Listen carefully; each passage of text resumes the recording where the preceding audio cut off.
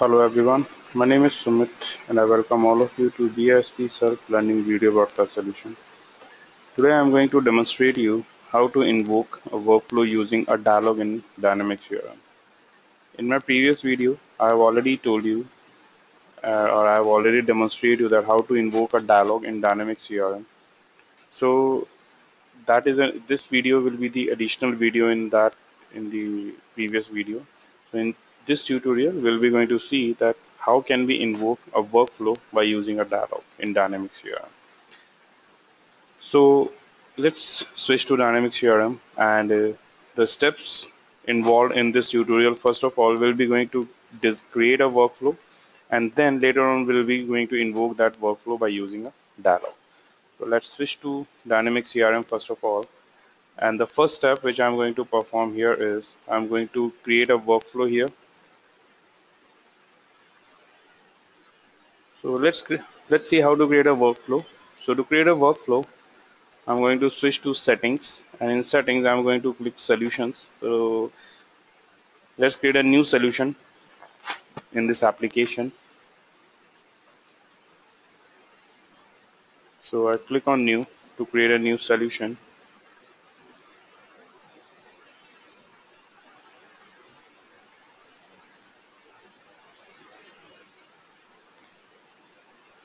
Then I'll give a name to my solution. Let's say DSP solution, and the publisher, I'll go with the default publisher.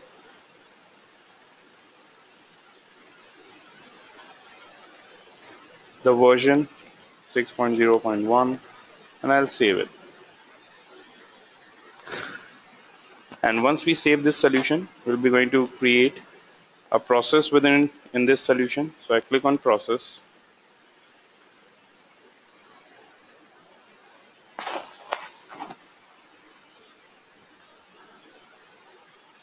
new,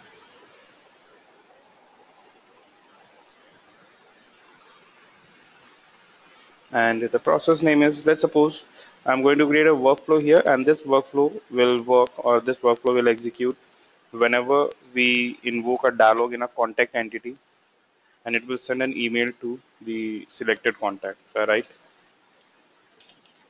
send email to contact. Category will be workflow. Entity will be contact, and OK.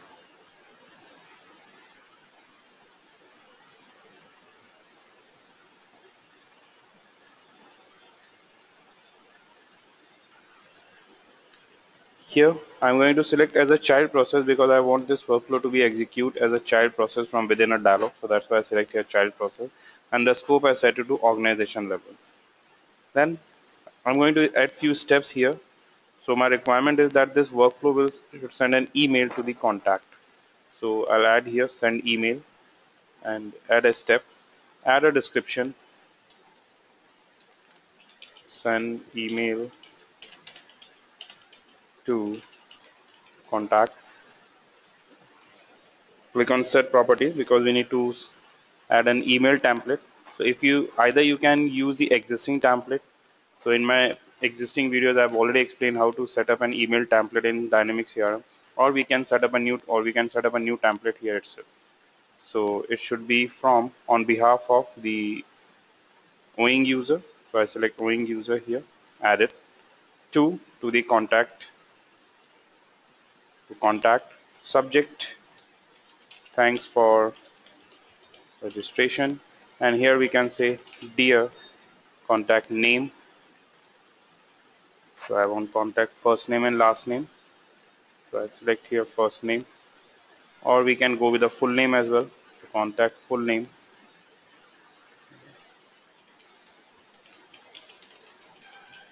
Thanks for registering with us. Regards, yes. And I'll save and close it.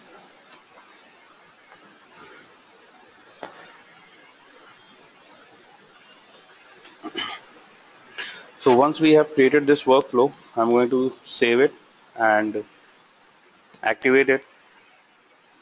because without activation this workflow will not work. So I click on activate to activate this workflow and click on activate. So this workflow will activate. Now in next step we'll be going to create a dialog box. So let's close this first.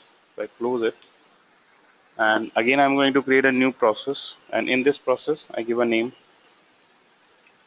contact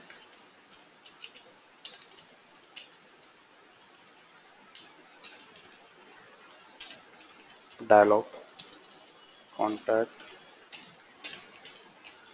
dialog. Category will be dialog, entity will be contact because I want that this dialog to be execute or invoke only from this contact entity. Okay.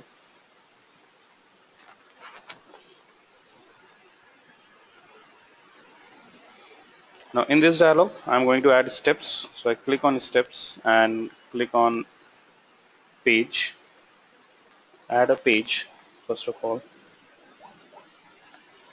and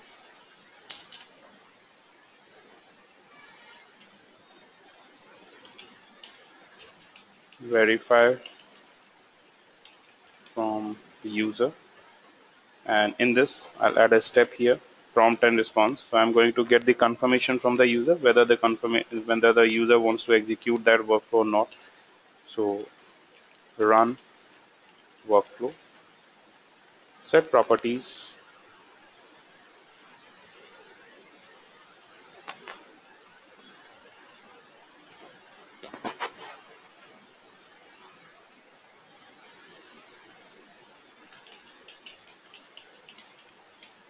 just I'll say invoke workflow,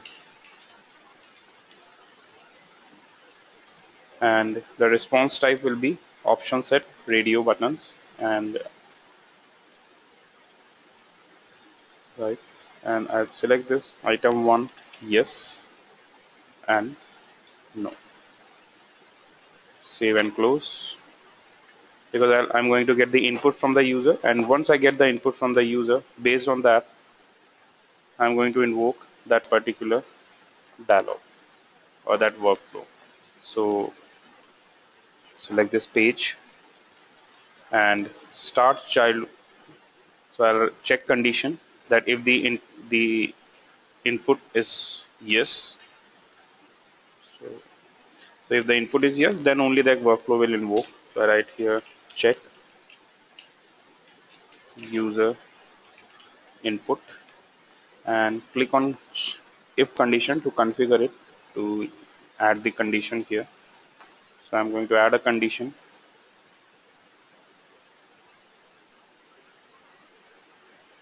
Select here if the run workflow, basically this run workflow response label is equals to yes. If the response label is equal to yes, then only it will invoke. So I add a condition here,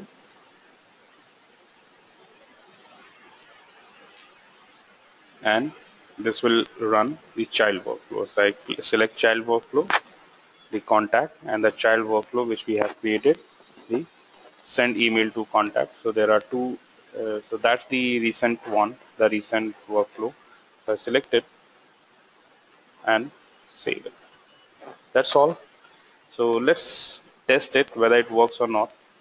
So first of all, I'll save it and activate it. Click on activate.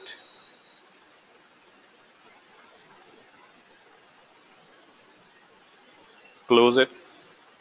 Publish all customization. This is very important because the changes which you have made in this application, that if you want that all the changes should get affected, so you need to click on publish all customization. And once all the changes once all the customization has been published, you can save and close it. And for testing, we can switch to sales and contact, and let's test it. So to test our dialog box, I have already created a record, and the email ID of that record I have set as my record, my email ID, because I'm going to test it. So I select this particular record, and my requirement is, let's suppose a customer care executive would like to send an email to the selected records, selected contact, so that executive can select more than one record as well. But in this case, I'm going to select only one record. So I selected one contact here, Jim Klein, and his email is sumit.goel@bsptrainings.com. That's my mail ID.